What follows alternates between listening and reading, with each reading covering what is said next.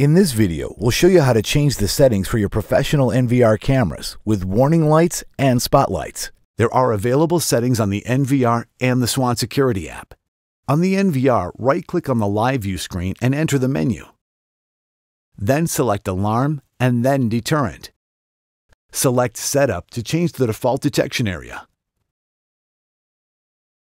The sensitivity setting allows you to determine how far away movement needs to be to trigger the spotlight. Farther movements require a higher number for detection. Check the Light Enable field to enable the spotlight.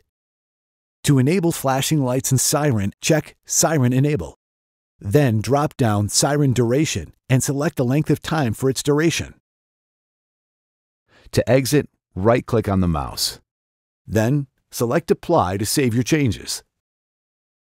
Select Schedule to change the default spotlight schedule. In the Swann Security app, tap the Live View icon. Tap a camera to open its Live View screen. Tap the bulb icon to turn the spotlights on or off. Tap the bell icon to turn the siren on or off. Congratulations! Your Swann Professional NVR 4K Ultra HD security system is now fully set up and ready to use.